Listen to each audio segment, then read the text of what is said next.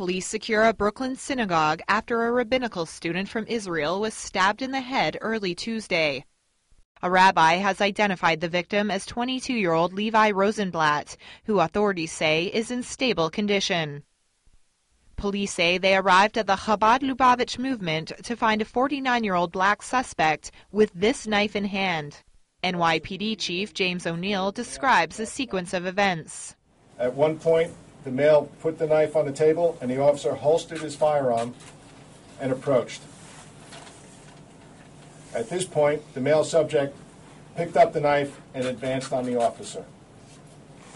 Backup officers continued to order the male to drop the knife as he advanced on them.